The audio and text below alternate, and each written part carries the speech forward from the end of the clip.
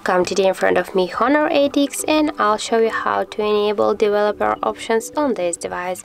So first you should go into the settings and scroll all the way down to the about phone section.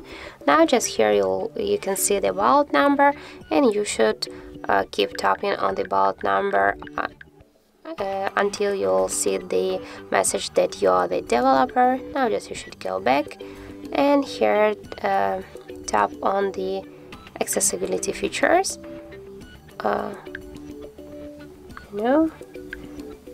the system and update section, and here you'll see the developer options. Now just you can go there, and as can you see here we got all the developer options, and if you want to just to change something here, so with pleasure you can do it.